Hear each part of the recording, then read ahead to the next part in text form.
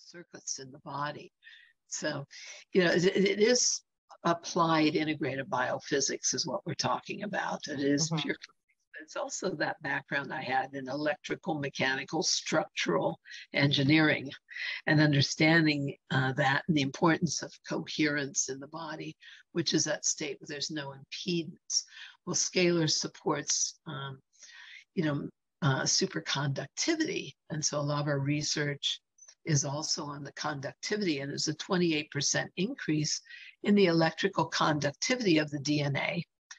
And this was done by our Johns Hopkins Stanford biophysicist. Actually, Dr. Victor Marcial Vega is the Johns Hopkins trained oncologist that you mentioned. Oh, okay. Top 1% of credentials of MDs in the nation.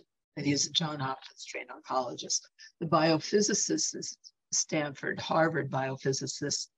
That's Glen Rine, did actual lab research with the medallions and found that it was a 28% increase in the electrical conductivity of human DNA. Now, why is that important? That's our superconductivity in the body. That's our cell signaling. Everything is electrical impulse in the body. So that conductivity means there's no impedance. So it creates that super flow of energy through the body, and that affects our microcirculation and things like that as well. And just going back